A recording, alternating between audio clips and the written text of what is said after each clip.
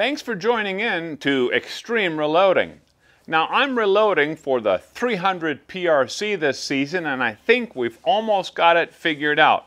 However, while I'm loading both the 220 grain Berger and the 230 grain Hornady A-TIP bullets, it hasn't been very clear about which one performs better in my Barrett MRAD rifle.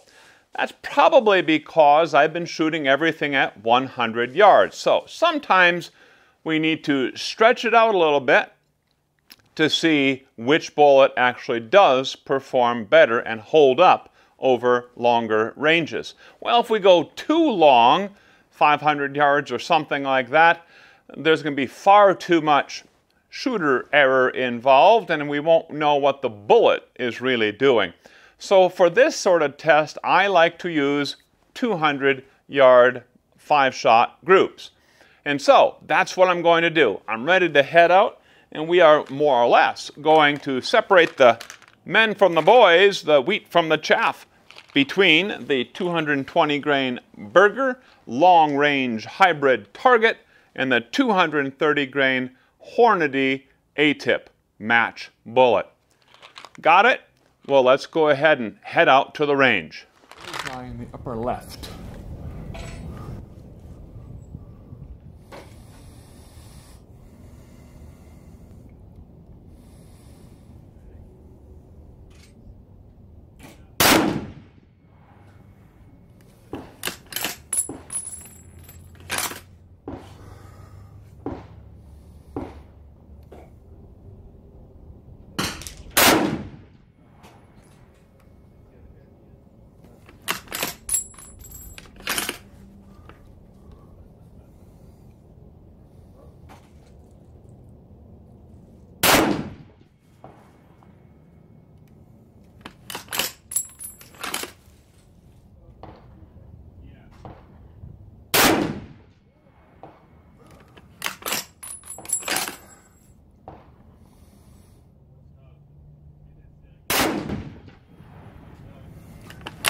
That's 5.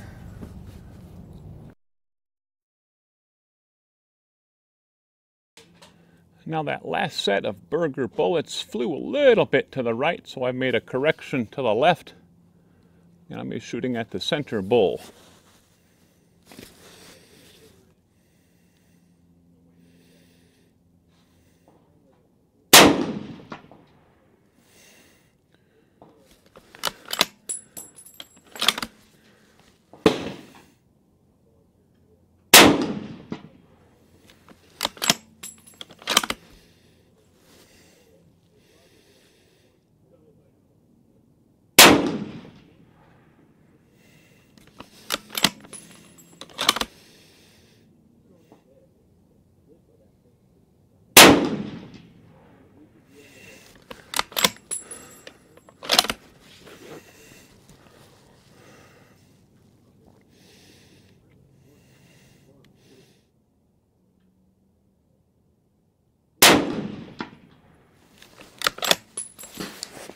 That's our 5. Back on safe. Well, there certainly is a difference in the performance of these two bullets, and I'm really happy I went ahead and did this test at 200 yards. By the way, I used what I call my trigger cam this time, and the reason why I did that is I wanted to see how consistently I was squeezing the trigger, all those things, well, as many things as possible that I could capture on film, on video, about how I was squeezing the trigger and firing those shots. I didn't see anything particularly different when I had fired or shot the Berger 5-shot group versus the Hornady bullet 5-shot group. But if you caught something, I'd be interested to know about that. Pop those ideas or observations into the comment section below, if you don't mind. Now let's take a look at the results closely. This won't take too long. Now what we're looking at here is the extreme spread. That's our first column of data. And the first row of data shows the results for the 220 grain Berger hybrid match bullets.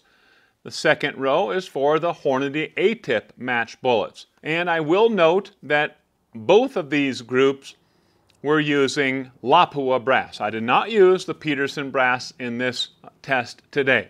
The extreme spread measured in MOA was sub-MOA for both groups. Well, sort of barely, I guess, with the Berger hybrid match, but still 0.85 MOA for that 5-shot group. But we're getting really close to half MOA for the Hornady A-TIP match. The mean radius also shows that the Hornady 5-shot group was a better group.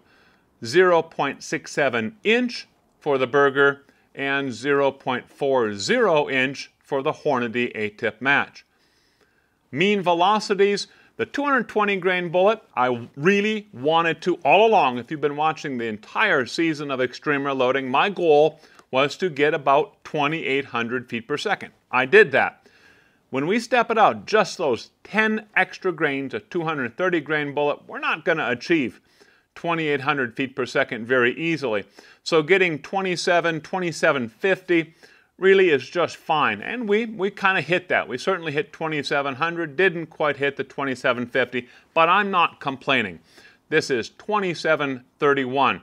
Standard deviations of those muzzle velocities, as you can see, nice single digit for the Berger hybrid match.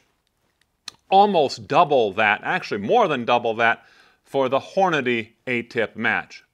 Now, I have seen lots of times where a nice precise group does not get a really tight standard deviation of muzzle velocities.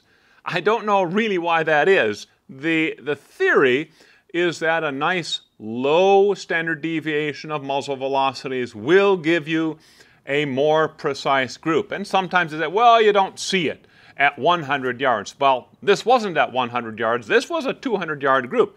So you'd think we should see that Hornady A-TIP match with 16.5 feet per second standard deviation opening up.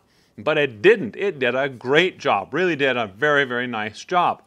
Well, what did these bullets do from 100 yards? Let's take a look at some of those results.